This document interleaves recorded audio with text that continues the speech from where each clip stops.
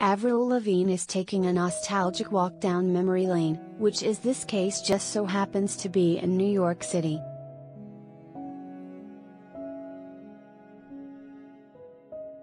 The Bite Me singer, 37, recreated the cover of her hit debut album Let Go in a TikTok video, revisiting the same spot on Canal Street 2 decades later.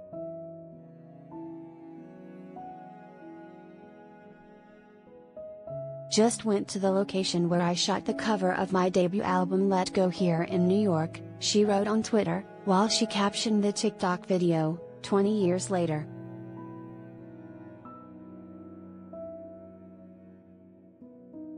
The clip hopped on a TikTok trend set to Simple Plan's I'm Just a Kid, in which people recreate old photos of themselves and share both the original picture and the new one.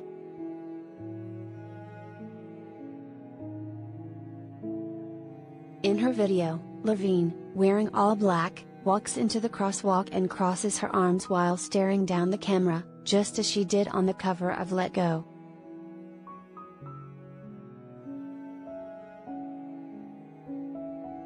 "This is so amazing," Maud's son, to whom the singer was engaged in April, commented on TikTok.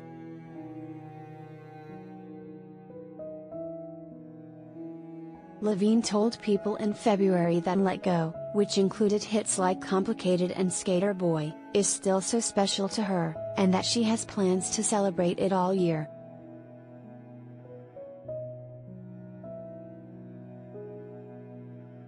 "I can't believe it's been 20 years, she said. "I'll probably play more songs from that album on tour."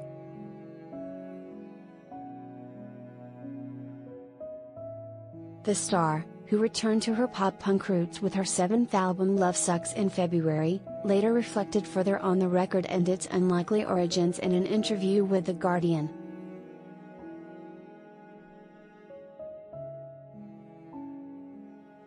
"I was getting out of high school and I just wanted to rock out," she said.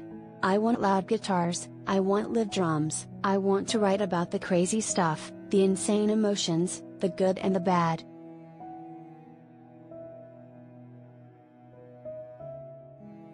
Lavigne said that upon moving to California from her small Canadian hometown after signing a record deal, she was clueless as to the ins and outs of Hollywood, and felt that because she was new to the scene and still a teenager, she often wasn't taken seriously.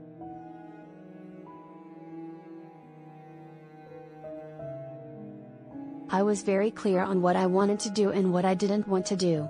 I wanted to be angsty and to sound more like a band," Lavigne said of her artistry at the time. "I didn't want to be all bubblegum pop. I wanted to turn my emotions into lyrics. I was honestly just very, very pure."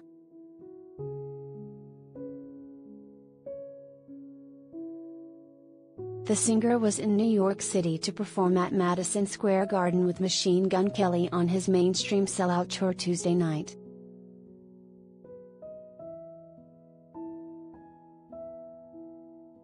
She shared footage from the show's after-party to her Instagram story, which showed her singing along to MGK's Bloody Valentine, and then featured them performing her song Walleye together.